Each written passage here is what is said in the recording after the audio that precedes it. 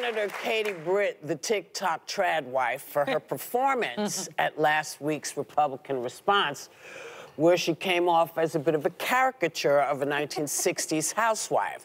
So it was a matter of time, only a matter of time, before SNL put their spin on it, with the help of Scarlett Johansson. Take a look.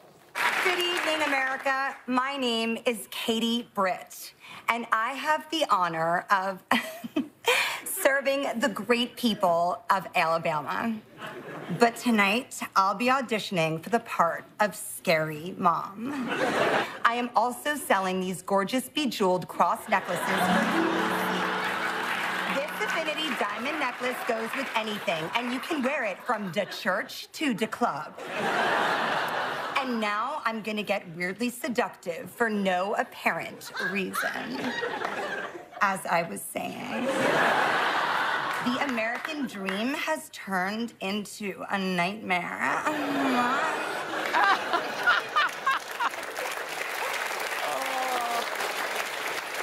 You know what? Was it pretty spot on? Yeah. I mean, she was so creepy. She was so creepy. And as I said, you know, last week, it was like Katie calling America, the manager on America. Like it was giving that. It was giving, she was in the sunken place of women in the kitchen. You know, the whole thing for me was really creepy, really off. And I can get into the substance later about how off she really was, because it appears she misrepresented some things as well. Yeah. What do you guys? The other thing is, in the actual speech she gave, because I honestly think they could have just rolled that right in for SNL, because it felt that way, although Scarlett added a lot of nice flair to it.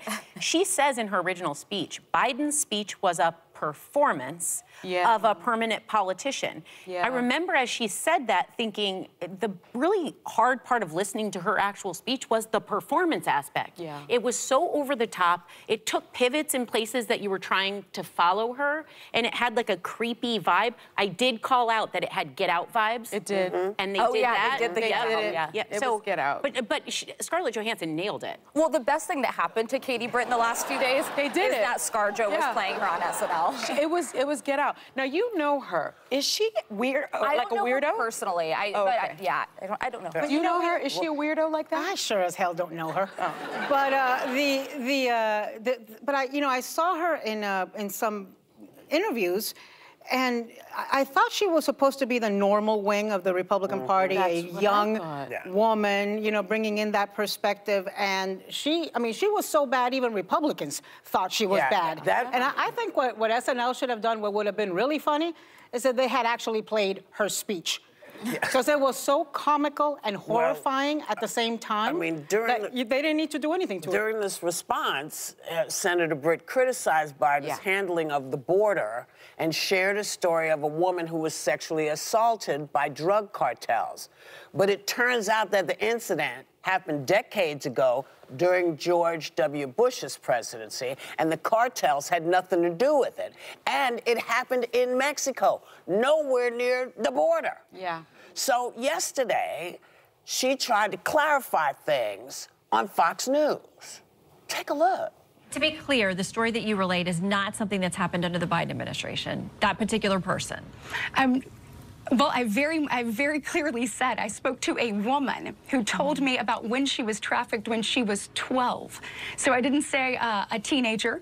I didn't say a young woman, a grown woman, a woman when she was trafficked when she was 12. And so listening to her story, she is a victim's right advocate who is telling this is what drug cartels are doing. This is how they're profiting off of women. And it is disgusting. You see what I mean? I told you she sounded crazy even in normal life. I mean, but this is not her regular speaking voice. I've heard her in interviews, and she doesn't sound like this, like she's about to burst into tears. I think she's because that's what, I'm sorry, the Oscar might have gone to the wrong person. Yes. Well, Best Supporting Actress. Wait, do they? I didn't know they gave Oscars for worse acting. I don't know. Well, here's what stood out to me in this. This will go down as one of the worst State of the Union responses in history. Yeah. And the worst part to me was not the silly performative nature. It was this story. She didn't talk to the victim of it, so the victim learned through media reports that her story was told. And there is a very real problem of women being sexually assaulted during the journey to come across the U.S. border. CBS, migrants are being raped at Mexico's border as they await entry. New York Times, hidden nightmare of sexual violence. That was not the story she told. Exactly. Yes. So it undermines the actual suffering of women that happens as part of this dysfunctional border process, and it just undermined the efforts. And by the way, terrible staff work. No one even fact-checked it. Yeah, but she said, just in that interview, she said, well, I'm talking about real things that happen with women in the cartels in Mexico, but your speech is about here and President Biden. And she framed it as the U.S. where it was taken. She was trying to blame Joe Biden for something that happened 20 years ago under George W. Bush in a different country. So the level of misleading that this lady did is, you know, just has, and she's shameless about it. The part that's really bothersome is she gets caught and she's like, a woman. I spoke to a woman. A woman. But she didn't even speak to her, you're saying. I think she didn't say she was going to share her story and she didn't have permission. I think she did. I think when she went down to the border, well, the woman, her name, and the woman's name is Scarlett Johansson, and she testified in front of Congress. About a conference. So the information is out there. That was not the, that was, seem like that. What this lady did was she tried to push a narrative that was not so.